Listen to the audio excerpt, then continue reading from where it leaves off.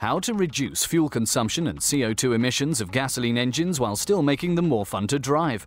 Ford's technical solution has a name: Ecoboost. Ecoboost engines are smaller, more efficient and at the same time much more powerful compared to conventional technologies.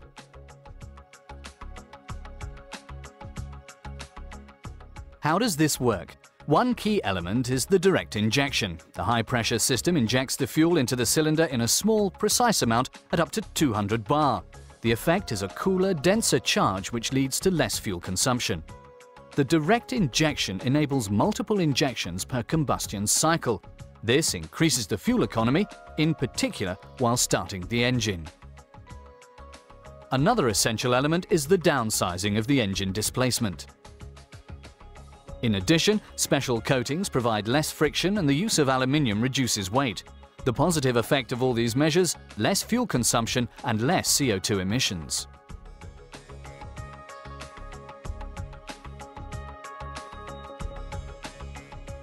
The turbocharger delivers a strong low-end torque. This increases the torque and performance despite the reduced displacement.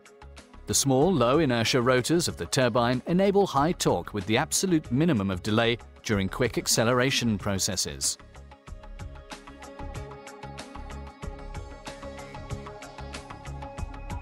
Variable valve timing optimizes the gas flow through the combustion chamber at all engine speeds, in particular at part load and at full torque. What is the benefit for the environment? Ecoboost engines emit up to 20% less CO2 compared to conventional petrol engines. And as a matter of course, these innovative engines comply with the European Stage 5 regulations. And what is the benefit for the customer? Ecoboost engines save up to 20% fuel compared to conventional technologies while delivering better performance. This provides a more fun driving experience. The Ecoboost engines offer strong torque even at low engine speeds. This is why they beat one or the other diesel engines, and they remain powerful and responsive even beyond 5,000 RPM.